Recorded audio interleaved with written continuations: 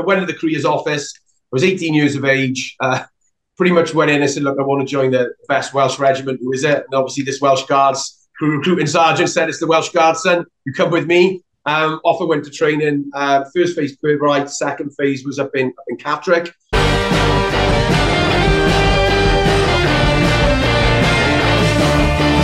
You're sort of there on PT, which what you call sort of the most senior rank, really, because when you're on PT, it's no matter what rank you are, you're in charge of that. Fall unconscious and just like fall 30 feet on their head. So he said, "What do you want to do?" And I was on the spot, and I went, "So I'll do the P company. I'll do the P company para." He said, "Molino, I suggest you about turn, march out the office, come back in and give me the right answer." Hello, legends. I'm absolutely delighted to be joined by Sean Molino, who founded the UK Veterans Awards. And is this the time where I get my I get my award out? Look, I'm the current English Veteran of the Year for inspiration. And thank you ever so much for that, Sean. I have to say, mate, that was one hell of a good weekend. I was walking on air, I have to say, coming back from those awards. It was a good show, so thank you, mate. No, listen, very, very, very well deserved. And I think that from the feel in the room, I know we all, as the veteran community, I think we all sort of were supporting each other as well, which is what I like. You know, when it is, obviously everyone wants to win. We do all want to win in life. That's a life thing, I think. The majority of people out there want to win. They want to be up there. But I think for everyone that was just in the room as well, Chris, just to get through and have that experience and have the sort of promotion of being a finalist and being out there as well, I think that's something to cherish, really, and that's something we pride ourselves on, trying to promote the community as a whole. Obviously, there can only be one winner, like they can if they're in a race. There's only one winner, but ultimately, I think the community as a whole, it just spreads so much positive light on the people who were doing great things, obviously including yourself. And we had some great stories from the back of that night, and I think there was a fair bit of maybe alcohol drunk as well, and a few good stories, and yeah, fantastic evening. Yes, and I must say, you know, a big up to all our fellow veterans there. Some people doing some great stuff. Sean, let's come on and talk about that. But I just want to talk about your earlier career, which was Welsh Guards, PTI in the Welsh Guards, and one hell of a famous regiment, is it not? Yeah, you'd like to call it the Queen's finest back then. Obviously, the King's finest now, God rest her soul. But I think, yeah, for me, I went to the careers office. I was 18 years of age. Pretty much went in and said, look, I want to join the best Welsh regiment. Who is it? And obviously this Welsh Guards recruiting sergeant said, it's the Welsh Guards, son. You come with me. Off I went to training. First phase, Purbright. Second phase was up in Catterick.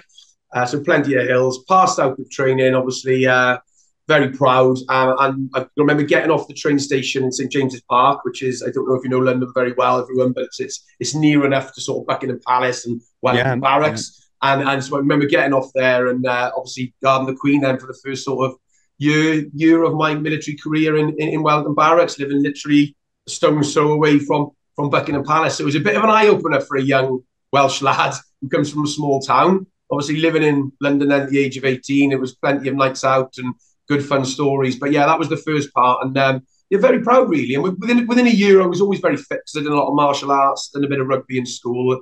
And to be honest, with the age of 19, I was put on for my PTI course, which is very, very fast. It's very fast to be loaded onto that. It's usually about a year and a half, 2 years before anyone would be sort of loaded onto one of those courses. But I think it's because I was always at the front, always, you know, pushing, trying to better myself. I was at the front with the PTIs running all the time. So that's when I went across to the Army School of Physical Training. It was actually a bootneck, Royal Marine instructor. So a guy called Tony Hands. I don't know if you've come across him, Chris, at any point, but Staff Hands, Tony Hands, he was my... I tried to avoid him, mate. We call nods in training, right? When you're a nod, you kind of need a PTI who's a bit older than you because I mean, all your training team's a bit battle hardened and a bit older than you. And at 19, I bet you had recruits that were older than you, Sean, didn't you? Well, there was. I think that was a bit of a sort of for a while. It was weird because I think after about a year and a half as well, I went to quite a senior platoon. So I was in Guns and Snipers. So it wasn't just a sort of rifle platoon. I started off with 5 platoon and then went across to the big machine guns for those who are not in the military, like GPMGs and things. And obviously the snipers, we were a separate platoon attached to number 2 company. You have to sort of earn the respect a bit as well then. I can actually remember it because there was a lot of senior bods, who've been in, 8 years sort of guardsmen. And then you're sort of there on PT, which where you call sort of the most senior rank, really, because when you're on PT, is no matter what rank you are, you're in charge of that session, you're in charge of that training program. So it was a bit, and I think for the first sort of 6 months, it took me a bit of time to find my feet. But what it did hold me in good stead for was when I went for my promotion cadre then with the Household Division and Parachute Regiment. For those who don't know, that's the sort of guards and the paras. They come together for their sort of junior NCO cadre. And they do it in a place called HDRPCC, Household Division and Parachute Regiment Centre Courses, in Purbright. So we do it together. And it held me in great good stead doing that PTI course earlier. I came off that course with a distinction. So it was one of the top grades on that. But I think that was very much because I'd done my PTI course and I was in a leadership role slightly before going on to my junior NCO cadre, if that makes sense, Chris. But I really, really appreciate that. At the time, I don't think, because I was a young lad. I was probably interested in things that most squaddies and soldiers are interested in, going out drinking and doing the usual jazz. But when I look back and I self-reflect, and I do a lot of that now I'm older, that was the first sort of good management course that I ever done. And I really hold that now, quite sort of dear to my heart, that sort of put me on my track of being management. And when we come to transition, they're good points that you can pick from as well. But no, some great times. Not so much during training, but on the potential recruits course. So the 3-day course you have to do to get into the Marines. Yeah. You'd get like lads, they climb the top of the 30-foot rope, fall unconscious and just like fall 30 feet on their head. And it's like, fuck off, son, get on the train. and it really is like that. The Marines are really nice people. They just generally tend to be really good lads, but they've got this thing where there's no love lost for fools. Yeah. Probably, I'm sure it's the same in the Guards. It's not like they're uncaring. It's just, when I was in training, I went up to the hot plate to get me scran, the food, what you call scoff, right? Yeah, that's it, scoff, yeah. The chap in front of me was a potential recruit. So and they just, you could spot them a mile away. They looked like they'd just come out of, I don't know, off the dole queue or something. And this chap had long hair. So he's there in a dining room with, I don't know, 300 blokes, all with their hair, not just short, but like as short as we were allowed to, short back and side sort of thing. All these chefs looking smart, and Royal Marine chefs don't really have that many now, but back then they were the best in the world, This lad's at the hot plate and the chef just looked at me and went, "Did you want some chicken, my darling?" Like, just purposely fucking winding his little lads. Look, sorry, Sean, going off on one, but I think that sort of stipulates the banter, and I think wherever forces you're in, the wind up, the banter, and that sort of. And I think that's something that people miss when they leave at some point, because I don't think you'll ever get what we had. Whatever you're in, with the Marines, I've got great Marine mates, really good friends, some great mates, obviously in the Army, the Air Force, the Navy. But that banter side of it, I think, is brilliant, class. So, did you get what I was getting at? Is, do you get you must have seen some things as a PTI. You must have seen people crash out on runs and stuff. Oh, but we were very, very fit when we moved from Wellington Barracks and come off ceremonial duties. We moved to Aldershot. And we were super fit at that point. It's 2 company. We had he's Major General Stamford, just finished as Major General Stamford, and we had Company Sergeant Major Bowen. So they were my sort of company commander, Company Sergeant Major. But they drilled us to bits. So on a Friday, was in charge of sort of CO's PT. We'd be doing the 8 mile. So it was an 8 mile CFT. It's slightly probably changed now. I think some of it's changed, the last couple of years. But we'd always do an 8 mile CFT. Our aim would be to do it in 1 hour 45 with full kit on. So it was a bit of a skip, and if people weren't putting their weight on that, they pretty much find themselves on barricade or on gate duty over the weekend. So it was quite, it was tough. But that would be every sort of Friday before we knock off. We'd have our usual fit sessions through the week, jet runs and circuit training, but we'd always do a heavy loaded carry every Friday before we knocked off on the weekend, sort of COs PT. And but yeah, we've seen a lot. There's a lot of lads that did cream in, but it's tough, and Fizz was tough. And then the idea was to get everyone to the stage that they're not dropping back, if that makes sense. So if they were dropping back, we then look at things to try and put that in place. Because ultimately, as a PTI, we don't want them dropping back, do we? We want everybody to be at the front and everybody to be able to do it in a 1:45 comfortable pace, even though we're sort of CFT officially on the books, so it's between 1:55 and 2 hours. We'd like to sort of aim to be coming in 10, 15 minutes before that, because we've seen ourselves as, we want to be the best, if that makes sense. We want to be one of the best regiments out there, both fighting-wise and also fitness-wise as well. We'll give the Falklands a mention, because that's one of the reasons that the Guards were sent down south, wasn't it? It was their ability to march. I get lads message me, Chris, I want to join the Marines. What should I, should I be running with boots? And when I'm like, no. I said, first off, I didn't do no training before I joined up. Don't think I think quite a lot of blokes are like me. I did a few like 4 milers, but nothing, I was always kind of good at the ropes and stuff and the climbing and the we call it USMC, the like the press ups and all that sort of stuff. But I say to these lads, no, what you want to do is enjoy it. Enjoy your running. Get your Walkman on, go out, get good at running 4 milers. You don't want to, you don't need to be doing like marathons in boots and kit. That's just get all round general fitness, and then the Marines will take you from there. That's what training is for. And then the other thing, because there's a lot of rope work in the Marines, is I say, learn to climb a rope. That will save you, especially if you're a tall person carrying a bit of weight. That will just save you in training. You watch lads, Sean, and they're being tortured because they fall behind. They just can't get up that rope, So I tell the lads, look, get the B&Q, buy 30 foot of rope and go out the forest and tie it up to a tree. Just practice climbing it. What would you say to youngsters who wanted to join the Guards?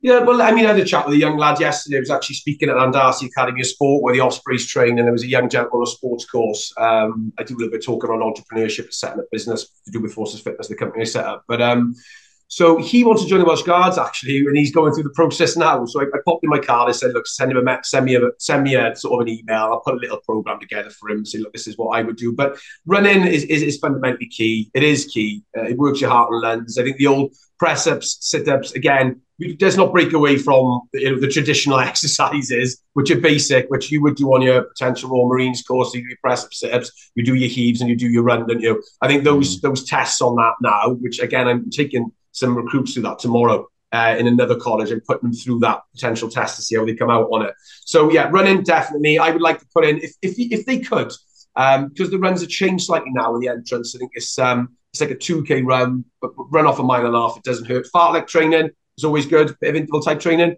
Work on a 400 meter sprint, walk 400, 400 meter sprint, walk 400. Steady state 2K, steady state two mile and a half.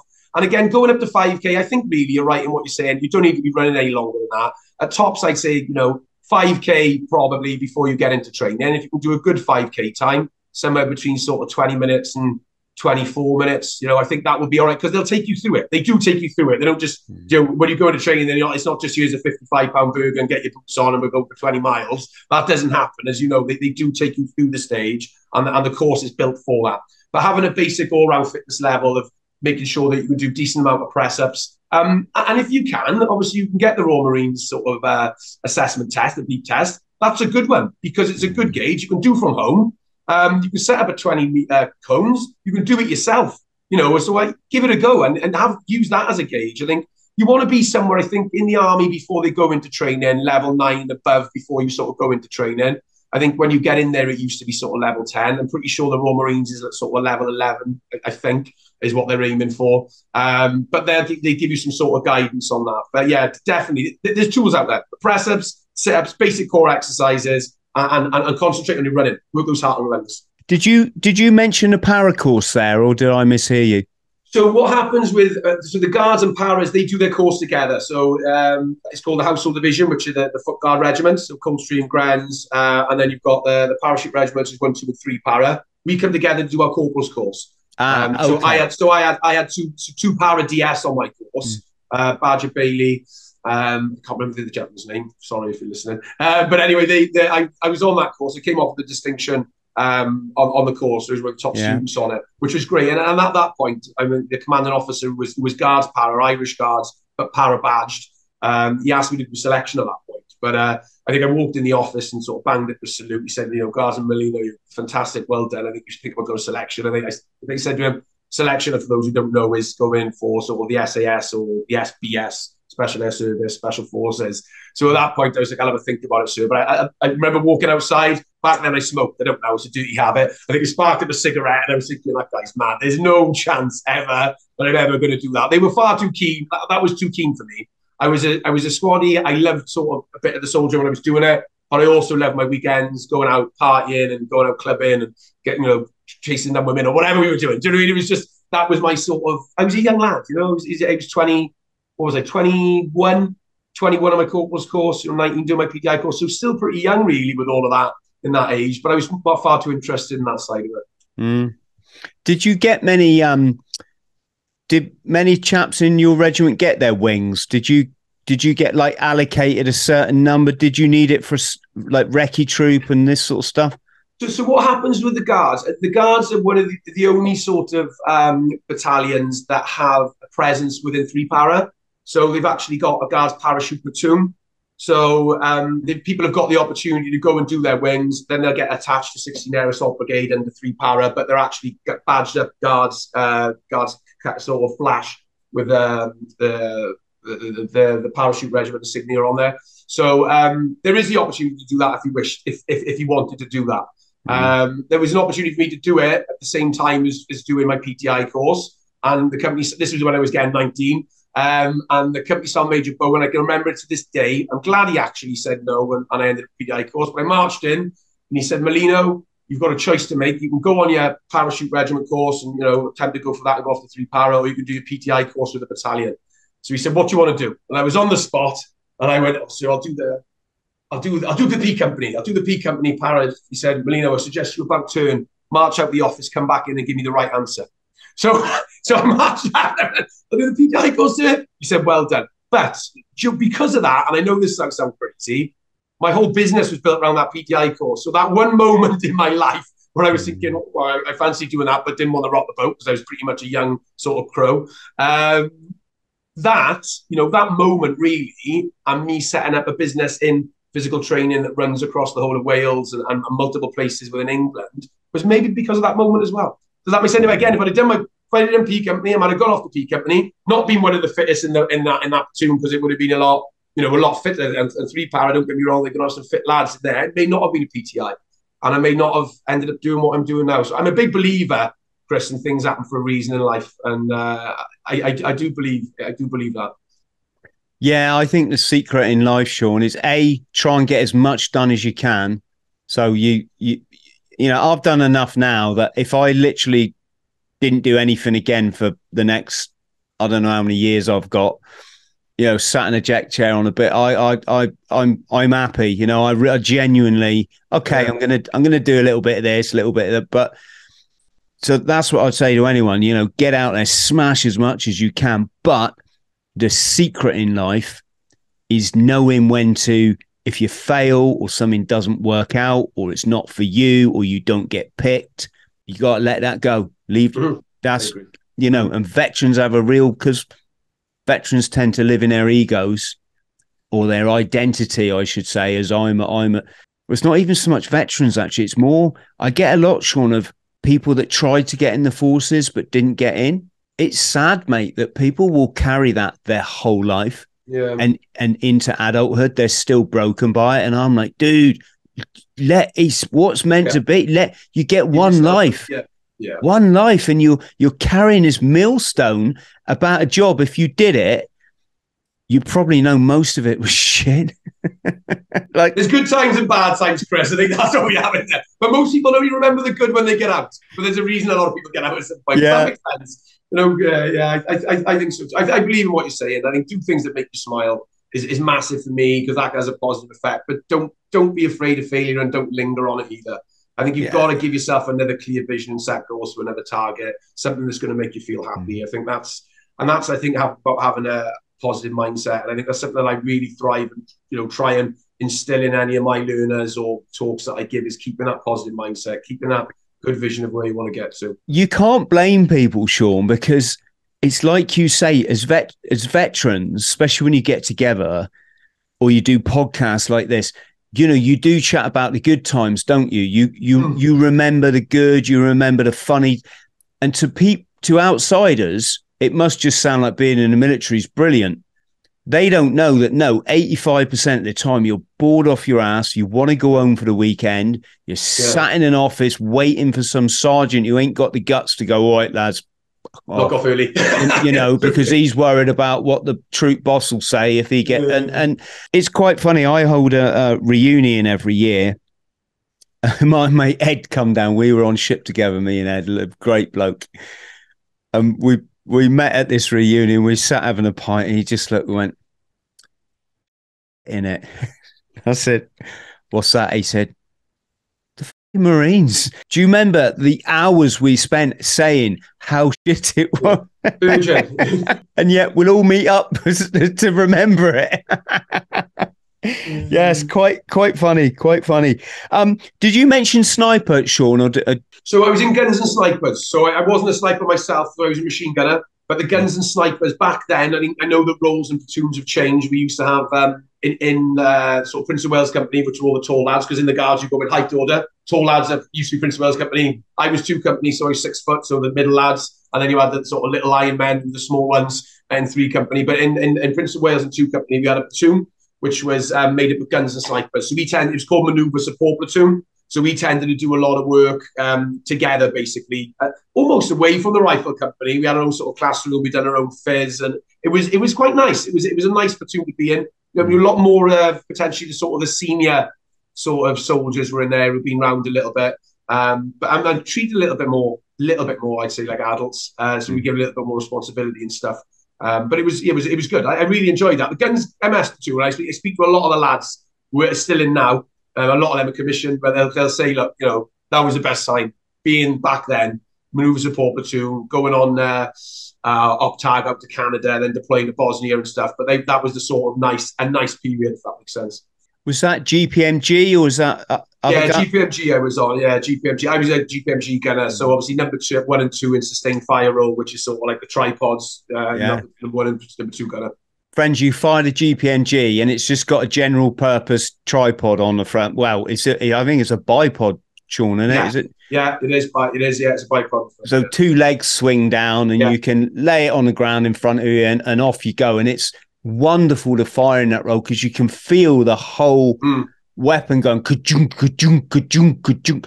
It's I don't know. I'm a bit funny about it. I like that, Sean. I used to like the submachine gun because, again, you could feel the mechanism in it. Yeah, it's like the old spring going. Yeah. I think the smell of the brass as well when you're firing it in sort of sustained fire, which is when it's on the big tripod. Yes. That's when that's going down the range in 20, 30 round bursts. It's like that's you do some damage with that, especially on a night shooting. You watch those sort of lit up tracer rounds hitting the target and bouncing off the target. That's when you've got a full gun line going as well, of maybe 5 or 6 guns, and they're all just smashing the fire in. That's brilliant. So you said it. So SF role, sustained fire role, folks, is you take the butt off. You've just got the shorter weapon, and it sits on this real solid tripod that's not going anywhere, right? And then you dial it in, Sean, don't you? It's got the tripod's got dials on, so you can dial the weapon around. And we saw it in training for the first time, Sean, and the training team, the tracer, were pinging off this rock about is about 2 mile away. Yeah, that's about right. Yeah, and they could just pick out this tiny little rock, and they was hitting it, and the tracer was just going straight up in the air. It was insane. What did you ever have a runaway gun? That has happened before. Yeah, people have had a runaway gun with the belts. That has happened. Not personally to me, but I've seen it happen on the range, but not personally. That's happened. Yeah. So yeah, I mean, obviously the barrel changes need to be quite frequent, otherwise you could end up with a bendy barrel, which I guess if you fire too many rounds to it. Again, forgive me, it was a long time ago. I want to say it's like a 400 round change maybe, but someone may be on the thing and say slightly less. But you've got to change the barrel frequently, otherwise they glow luminous, then they end up being white, bright red, white, and then they get all a bit floppy, which isn't good then. And you've got to be careful when you put it down the grass, because that's happened before. They've said a barrel change, put it on the grass. The next thing you know, a fire's happened because the dead grass has gone next to you. Yes. We did a section attack in training. It was all exciting. It was in the summer, so it was good weather. I think it was a moonless night. It might have been a little bit of moon, but it was that feeling where it feels like you're doing it for real. Yeah. And literally, just as our enemy spotted us, and their machine guns kicked into life, so the umpire's like, right, stop, because one of the Shmoolies had come down and caught fire to the bloody Woodbury Common. I think it was a Shmoolie. It might have been something, and we had to then put this fire out. With your paddles, was it with the beta paddles? Was yes. And there was something called cooking off, wasn't there, where the barrel got so hot a round would go off that you didn't even have to pull the trigger. It could initiate itself, was it, or just could the be round? Cook off. Yeah, again, hasn't happened to me, thankfully, but I've we've seen it sort of happen or heard it happen with cook off. Yeah, the sort of round just swells, and then obviously just get your top cover down quickly if you see that happening underneath, and then off it goes. Could be also, some people may see it as an ND as well, so it's quite close borderline really to be a cook off, and then you're like, oh no, it was definitely a cook off, I didn't touch the trigger. But I think that's understandable with the guns, that does happen as well. Mm. Did you deploy did you mention Bosnia then? And a few different ops. So I think when we went to Bosnia, went out to Bosnia, done some operations out in Bosnia, former Yugoslavia. That was a summer tour, so it was quite hot out there then. I think for those who've been in the Balkans, it's usually quite hot in the summer, and it can be quite tastily cold with a lot of snow in the winter out there. So again, when we were out there, more or less sort of hearts and minds of it really, doing a lot of house searches for illegal stored weapons, just patrolling the general area, and that was with NATO. And then did you see any? I mean, there was a lot of atrocities in that part of the world, wasn't it? Not so much when I was there. I think that the biggest thing there was, that would have been a couple of years previous, we were sort of stabilization forces then, rather the initial forces that went in that would have picked up on a lot of that. Loads of minefields still out there, loads of that. I think that the worst thing that happened was we had a grenade thrown over the Rebro centre at one point in one of the Rebros we were in. No contact though, no contact in relation to sort of, getting shot at, if that makes sense, directly. It was more, we were in a role where we were sort of policing the area. It was in the north in Banja Luka, so it was the Serb-controlled part of Bosnia, because it's sort of split into two, I think. I still think it is, but you'd have the Serb-controlled top half, and then you have the sort of Croatian sort of controlled sort of bottom half still, where they were sort of living in separate areas. So we were up in the Serb area, so it was mainly house searches for weapons, and the boys dug up loads of weapons, to be fair. I think they went into one barn. There was like a big anti-aircraft gun in a barn, in a farmer's barn. So there's loads of weapons getting confiscated off. Some little old lady answered the door and said, oh no, there's nothing here. Went out to the barn, there's a big anti-aircraft gun in there. But there's some good stories, and it was quite a nice tour. I know that might sound bad, but it wasn't an overly bad tour. When I look at some of the sort of Optelic, which is the Iraqs, and definitely the later Herrick tours, which are very, very heavy on all my friends who I spoke to, it was not a bad tour. Does that make sense? It was a decent tour to do. Could you imagine if they sent the boys and girls into bloody Ukraine, the bloodbath that we're gonna? It is a different. The technology, Sean, has moved on so much. They can see you when you can't even see anything in the sky. They're watching you. They know exactly what. You know, your enemy know exactly where you are. They can just bring in the, I don't know, 500-pounders on your position. It's a changing theatre, isn't it?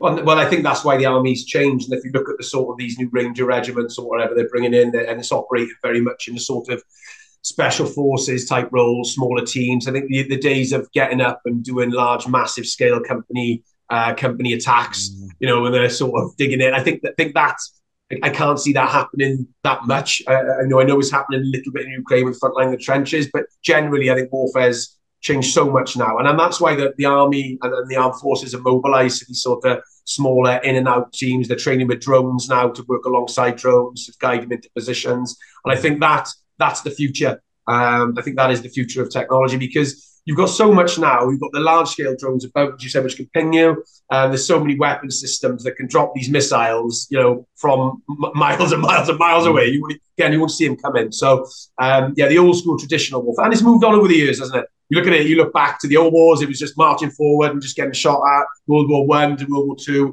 So it's generally progressing more towards wars that are going to be won with technology, although you will need manpower on the ground at some point, of course. If you think about it, the commandos that say went behind the lines in the Second World War, were the original commandos. They didn't have to worry about a drone with an infrared camera on it above their head.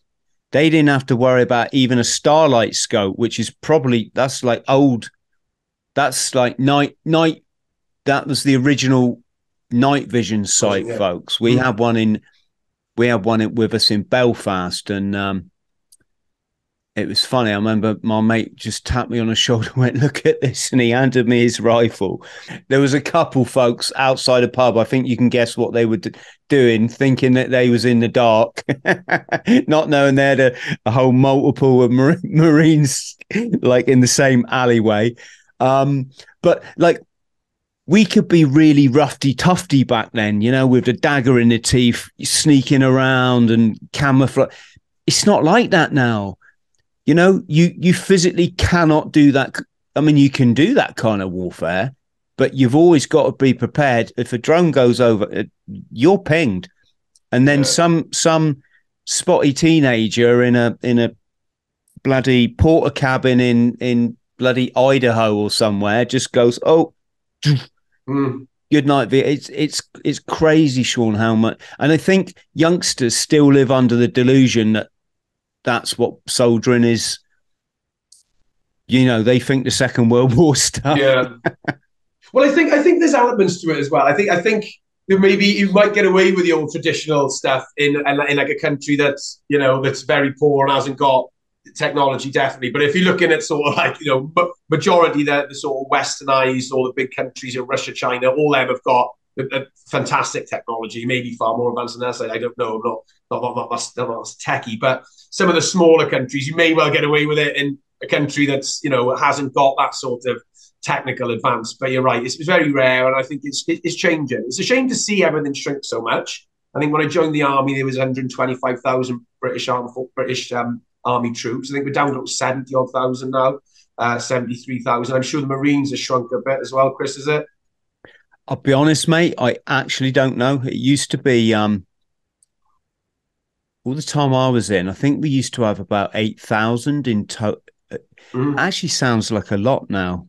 But in total, they used to say the size of a sort of football stadium.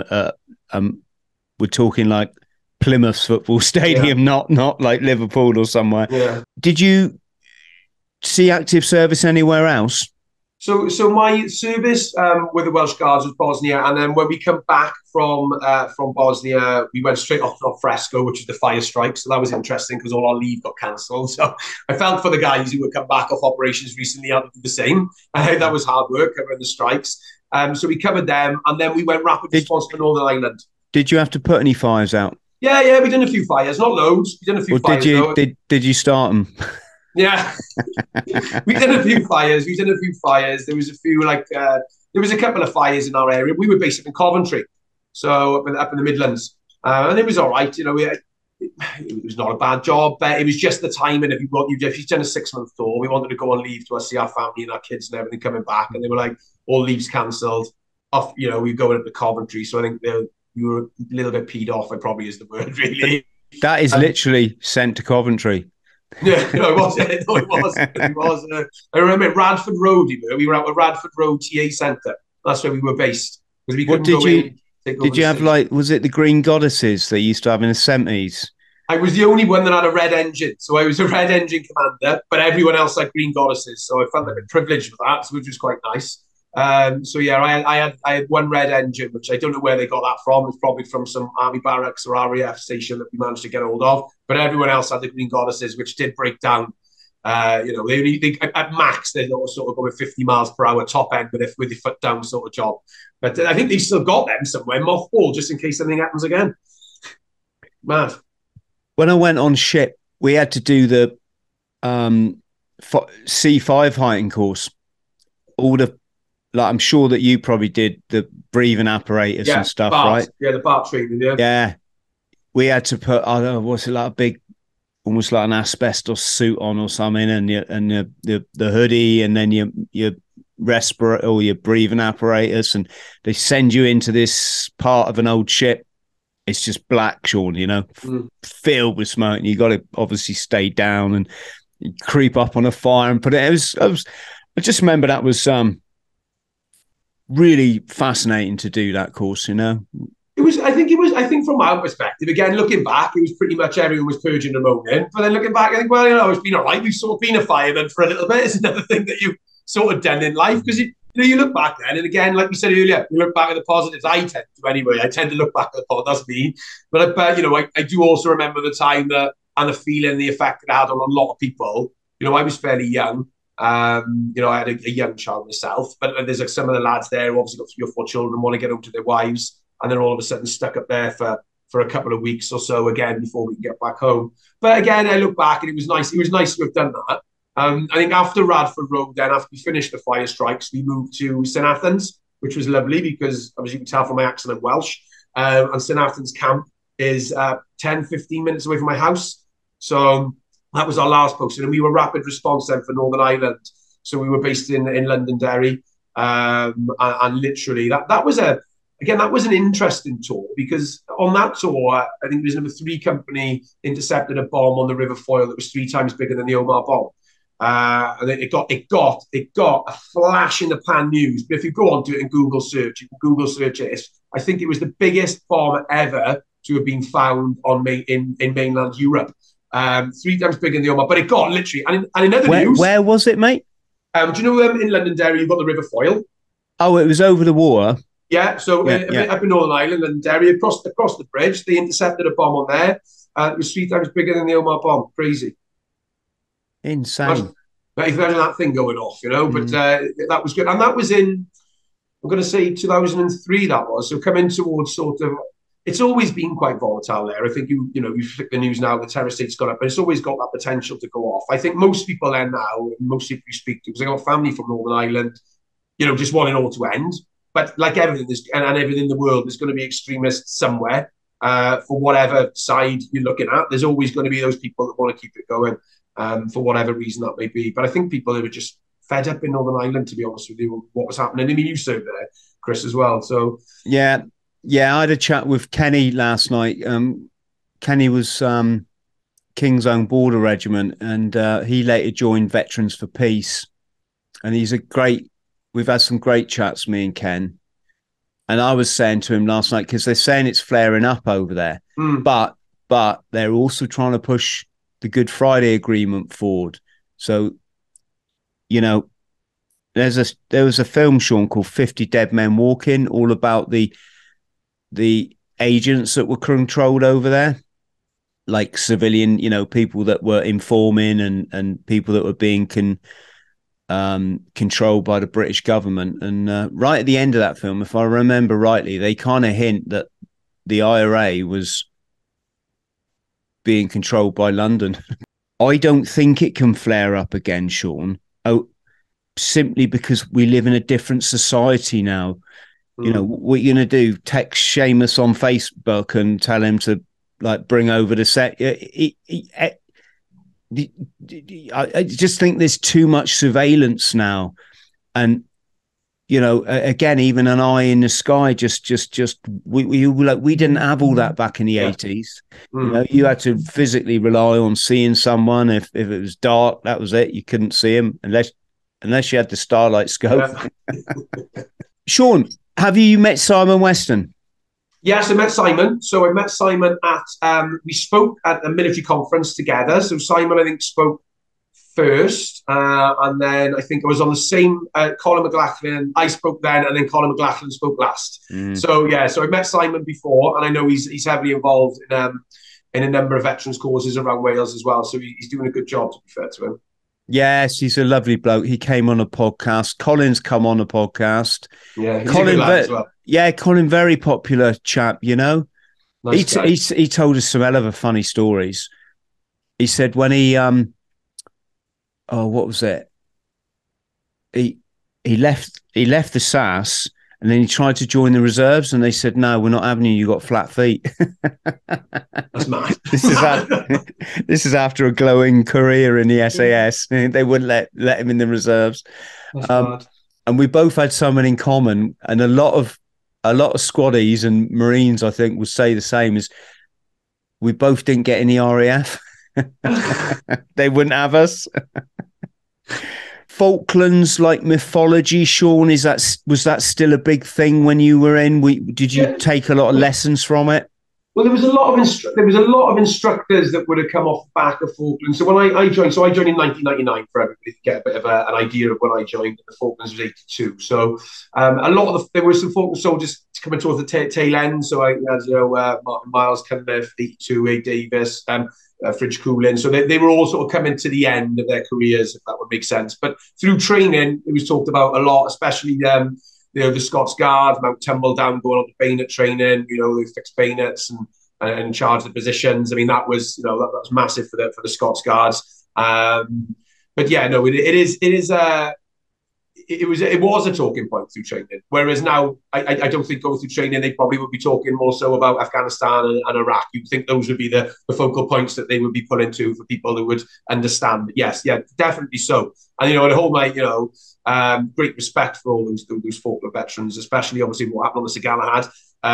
We lost a lot of men on there, which is a great shame, really. And, they've had to go through some difficult situations. And I think at a time in life where PTSD and mental health definitely wasn't talked about. It wasn't even talked about in the early noughties. It was, come on, you're the guards, keep a stiff upper lip, stop goofing around, stop being a girl, get on with it. And that was pretty much the mentality, And I think that it's only recently in the last, I probably would say five, maybe 10 years at a push, that things have started to come out. 5 years more so, definitely, with the sort of training around mental health, it being put into their sort of regular mats and training, the sort of training. They learn about how to deal with mental health. They've got hotlines, they've got procedures in place to talk, which I think is good. And don't get me wrong, not everybody likes to talk, but the option is there to talk, because we all do process things differently. Some people would want to talk and talk. Some people have got the ability sometimes to self-deal with it and think, right, okay, I'm going to get on with it and crack on. But it's nice to have those options there, Chris. But yeah, it was a tough time, I think. I think in the 80s, it was a tough time. I think that things have slightly changed lately, which is a good thing as well. Yes. Tough time and shit boots. Yeah, true, yeah. We had that, what did it called, 58-pattern webbing or something, the Second World War shit. Green stuff, yeah. The green stuff. It literally took you half a day to try and put it together because it was so stubborn.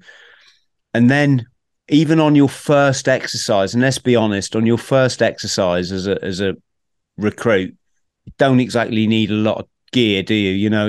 We didn't even have a weapon, so we didn't even have any ammunition, right? And yet it took about 2 hours cramming everything inside of everything else to try to get it in these pooches.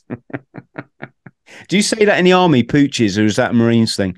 Pouches, probably. Pouches, yeah. We said pooches. I don't know why we said that, but we did. And you had to have your socks in your mess tin and your something rolled up in your. It just didn't fit in. It was ridiculous. How the hell some of them got on down in the. I know a lot of them had Bergens, but I think some of them had the old large packs in the Falklands. Yes. I mean, that's the Sir Galahad must be just Welsh Guards legend, isn't it? Yeah, I think there is. There's always been. There's a lot of books written about it. I haven't gone into much detail reading it all, and I just think that the lesson probably could have been learned from it in some shapes or forms, because should it, could it, and how did it happen? There's always the hows, and sometimes these things do happen. I think that what could have been better is probably, and what definitely could have been better, is the aftercare. And if you speak to Simon Weston, the people who were seriously injured on there, and not just that form sort of physical scars. There's obviously, as we all know as well, there's the effects of that on people that maybe didn't have the physical injuries, but had the mental injuries from seeing, what happened on that ship. It must have been terrible to go through, and it stays with them. I think the horror, mate. Yeah, the horror. But again, from my side, I'm just glad that things have got better, and those veterans now, there is, obviously late coming or whatever it has come, there is that option potentially of support now. Whether it's too late for some, it would have been, I think. But hopefully, we learn from things, and we learn now from future conflicts that the kit's better, and we know that. The kit's starting to get better anyway. Don't have to buy your own kit anymore. But no, the support network's there. And I think that's a key in life, not just being a veteran. If you're anybody, is having that good support network where you can speak to someone if you need to. It could just be a wife, it could be one person. It doesn't have to be a massive home. I mean, I know thousands of people from the Veterans Awards and Forces Fitness and all that, but I probably got 2 people that I would open up to if I needed to open up to, Yeah. And I think that's key, really. Did you struggle at all when you left, Sean? So I'm going to say when I was in, I was a purge moaner, like you. Moan, crap, this is rubbish. Can't believe I'm on this. And I moan, and I've done Bosnia, done Northern Ireland a little bit. And I was quite lucky with my transition. I'm going to say I was lucky with my transition. I geared it towards management. I had my head on saying, I'm not going to be a personal trainer. I'm not going to be a physical training instructor. I've been running a gym. I'm a corporal. I've got a rank. I'm going to gear my transition to management. So I transitioned and went into sort of leisure club management. And I got offered a job when I left. I got offered 2 jobs. One was a leisure club manager for 19.5 grand a year. And one was going to work for a company called Secura Force on £400 a day on the circuit. And I thought, what do I want to do? And I thought, I'm still young. And I thought, you know what? I'm going to do the 19.5 grand a year one. I just think it's going to give me a little bit taste of city life in management. And I can always apply for other jobs from there. And I'm glad I did, because yes, I know the circuit then, and it's great. But I think then some of the lads who've been on the sort of close protection circuit, for those who know what I'm talking about, out in like Iraq and Afghanistan, they were earning £400 a day, sort of tax-free. But I just think going on that, how long would it last? I knew a few lads who lost their lives, who got injured on it as well, who got blown up. And I was just sort of had that job. And that 1 year of experience on that 19.5 grand a year sort of leisure management job give me a really good experience in profit and loss, running a budget, which I didn't know much about. I knew how to run a gym. I knew how to do phys sessions. I knew all that side of it, operational health and safety, but I didn't know really how to run a budget or how to market the gym. So I learned that. And then within sort of a couple of years, we ended up setting up Forces Fitness then in 2007 off the back of it. And then that's how I set my so it was 2.5 years on Civvy Street before I set up the business. And could you just give us a synopsis of Forces Fitness, what the mandate is? Yeah, so Forces Fitness started off like boot camps. Everyone's seen them before. The old PTI comes out, sets up a running around boot camp in the field. That's how it started off, 2 people in Swansea. But we've changed a lot. And I think if you want to be good in business, you've got to be niche and you've got to be different. We were the first boot camp company ever in Swansea to set up in 2007. We had 7 venues across Wales at one point, but we don't do that now. We do more. We work in the education sector, really, predominantly around health, well-being, team building, motivation, leadership skills. So we delivered to over 650 places of education, over 45,000 learners in Wales and England. It can be delivered in both the languages of Welsh and English as well, which is another great thing. And it's good. It's what we're doing. We're going into schools and colleges, talking to them about how to live a happy, healthy sort of life. Talking about getting outdoors 3 times a week, trying to embrace the outdoors, surround yourself with good people, talking about a good diet, but then taking them through military-style fitness command task challenges. So 90% of our company are all military veterans as well. We've got a great team, and it's nice. It's a nice job. And if we speak to any of the staff or any of the guys who work for us, they'll all say, this is the best job I've ever had. It's just nice. Almost, I say, it's like a glorified teacher, probably gets paid more than a teacher to go into a school. But you're not dealing with any of the crap of the naughty kids. Does that make sense? Because you go in, Yes. the naughty kids actually, or the so-called naughty kids, sorry, they love what we do. They get right stuck in. They love it. And they're not a drama. No one's really ever a drama on it because of the type of training we're doing, if that makes sense. Brilliant. Sean, I'm fascinated. How did the Veterans Awards come around? 35. I mean, point you back to when I was on in the military and they asked me if I wanted to go on selection for the SAS Special Air Service. So that's sort of what stayed in my mind. I'm a big believer, like you, leave life with no regrets. You know, I want to make sure when I tap out, which is similar to you now, I'm happy with what I've done. If it was tomorrow, I really have done everything and I'm living life in a positive way. So but it played in my mind, could I have done it? So I looked into it, and at 36 years of age, you could go through the selection process for the Special Air Service with the reserves, which is called 2-1 SAS. So I was 35, and I thought, look, it's now or never. I've got to do it, because otherwise it would have played in my mind, and I'd have gone, I wish I'd have done it, and I'm not that guy. So at 35, I said to the wife, I was working for Lidl as a store manager and a training academy manager, working 50, 60 hours a week. Forces Fitness was set up as well, so I was running the company alongside, being the store manager and training academy manager for Lidl. So that was doing a fairly decent money. We had about 5 or 6 people working for us. And then I decided to join the reserves as well. Work didn't know about this at the time. I just sort of took leave when I needed to go and do my stuff. So 200 men started the course in Brecon. We all know what's on the hills in the Brecon Beacons in January. Loads of snow and sheep, of course. Sheep everywhere, loads of snow. So they give people a bit of an inkling. You're sort of carrying a backpack, which is about 55 pounds on your back. You sort of lined up in your drill square. 200 men started the course. Women couldn't attempt the course then. And they just call you on the wagon. You jump on the wagon, they drop you off in the middle of nowhere. They'll say, right, your next grid's here, and off you go. So you're going anywhere between 35 to 65 kilometers a day across the beacons, smashing out with this big pack on. And I got to the last week. So there was 50 people left on the hills now. We lost 150 people.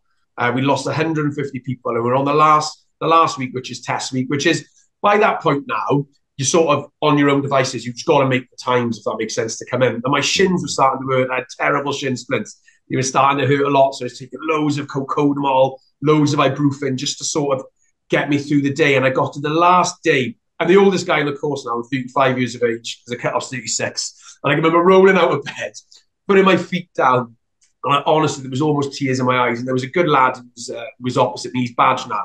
And he was laughing at me, calling me granddad. He's 35, my granddad at 35, but he was like 23 or something. So we were having a bit of banter, and I sort of hobbled down to Scoff, have my cocodamol ibuprofen, back to the block, a cocodamol ibuprofen. I had loads of cocodamol. It wasn't recommended, obviously. They didn't know how much I took. But I took about 8 cocodamol, 8 ibuprofen within the space of about 2 hours, just to get rid of the pain.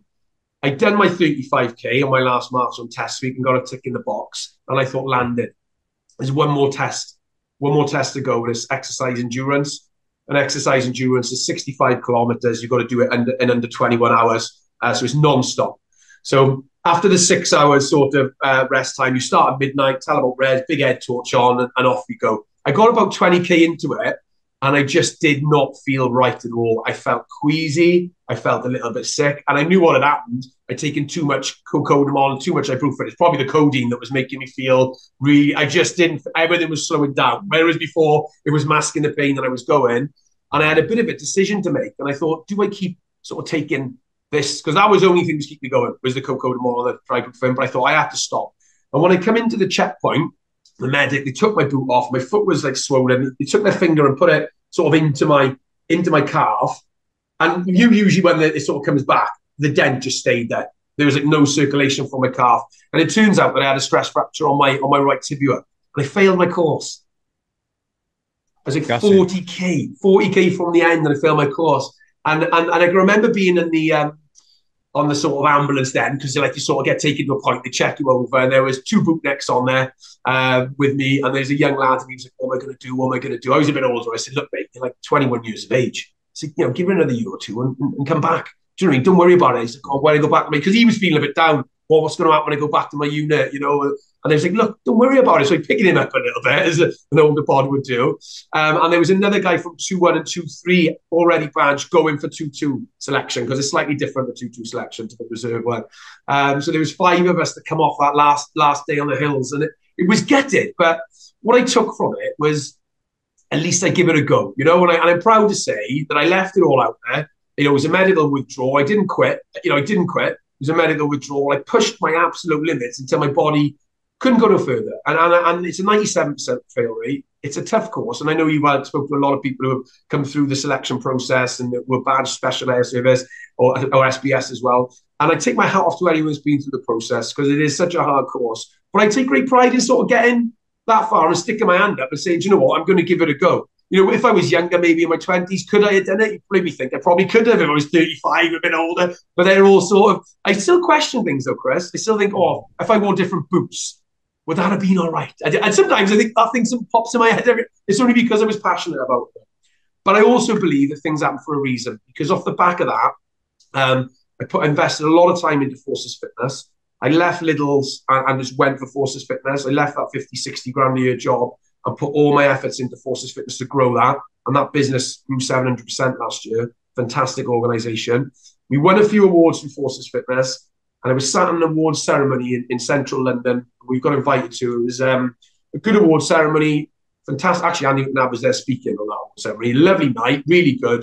But I just thought the ticket prices were like 350 quid plus VAT for one ticket. And I just thought to myself, could we do something like this, community-based, home nation-based, because we have got big national awards like Soldier On Awards, Heropreneurs, who do a good job, to be fair. They do a great job. Wanted to do something different. I wanted to make it the Welsh Veterans Awards and have that little hub in Wales, and then England, and then Scotland, and obviously Northern Ireland.